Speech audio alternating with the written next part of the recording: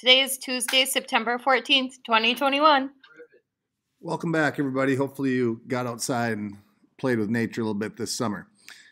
Here are the second week of September nature notes from Jim Gilbert. High bush cranberry shrubs have brilliant red fruit, and European mountain ash fruit is a radiant orange. Franklin's gulls gather in the center of Lake Waconia and other lakes for the night, starting about 4 p.m.